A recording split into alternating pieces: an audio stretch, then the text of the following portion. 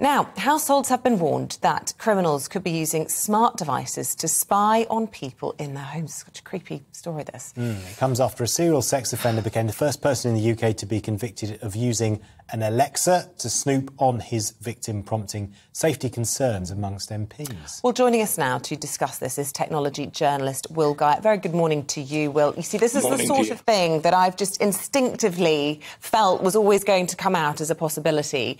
How on earth has this worked? What happened in this particular case? How was this man spying on his victim? Let's just start by saying this is a very, very rare edge case. This is the first example of this I've ever heard of. And essentially what's happened here is somebody has had access to a home.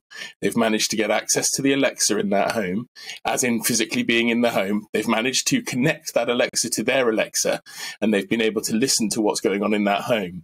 Now, they've had to get access to the house. I'm not suggesting the other person knew all the time that they were signing that up. But this happens, and on these occasions where this happens, people often link their smart devices, their connected devices up to other people's connected devices and forget that when they no longer want them on there, they can remove them.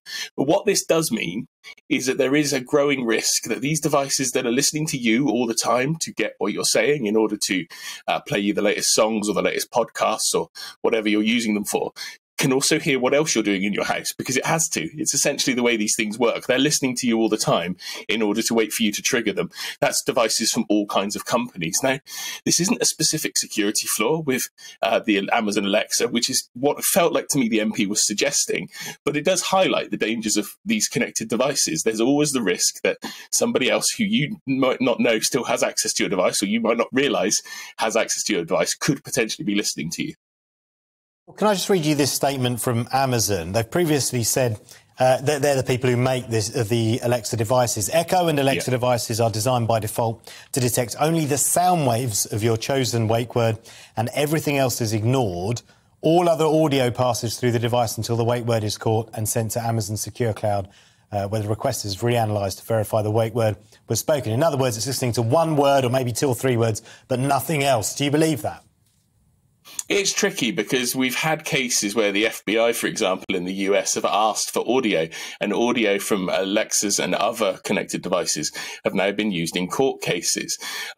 Whether or not it's listening just for that word and how it's processed, I'm afraid you'd have to have an expert from Amazon or from one of the other companies to talk you through that.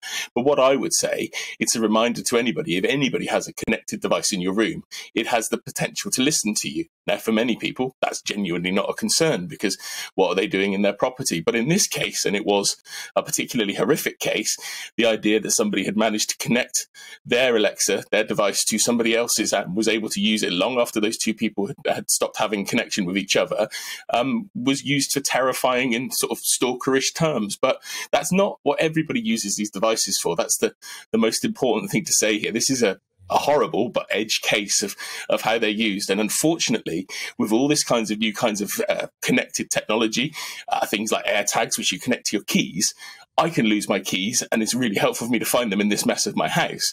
But at the same time, other people can use them to stalk people. So technology, all this technology can be used for bad purposes as well as good. It's good that this news has come out today, which means that people can think about who they've got connected to their smart devices and how they're using them. But I don't want everybody to panic. But, OK, aside from the sort of sinister side notes to some of this tech, what about the sort of corporate, cynical misuse of them? I mean, are people listening to us, I say people, organisations, to try and sell us stuff, use adverts? And because sometimes it feels like you're just discussing a topic and the next thing you know, an advert pops up on your TV. Is that our imagination, I'm sure Amazon or is that happening? I'm sure Amazon and other companies would be very upset about me saying this, but the reason Alexa exists is to sell you more toilet roll. That is essentially why it exists. It's a piece of technology that they've built to sell you more products. It does all these other amazing things, but it's getting data from you all the time. And essentially it exists to help you order more products from their stores. The technology is getting better and better. It will be used in more and more applications. But go back to the root that there is a company behind this, and the company has a means and an aim and a plan to use your data. Well, really good to talk to you. Thank you so much for your time this morning. As always.